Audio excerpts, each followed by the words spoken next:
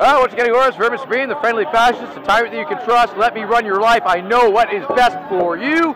We are here today. We are exercising our First Amendment rights of free assembly and free speech, and we are having some fun. If you want to have some fun, you too should exercise your right of free speech and assembly. Get out there on the streets and use your feet.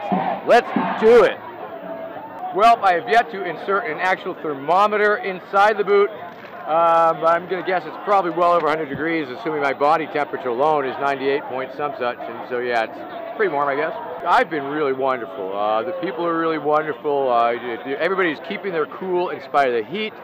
The police presence, I mean, compared to Cleveland, I'm wondering if we ran out of cops or something, because we seem to have run out of them here. But it's early yet, and I imagine if we get closer to the main center, we'll pick up on the police presence. So far, so good. The biggest march we had at Cleveland, we might have had 500 or 1,000 people. And I'm not feeling this is any particular bigger. Shitloads of fucking communists out the ass. Here or there? Here. I mean, yeah, we had plenty of them there, but cripes almighty.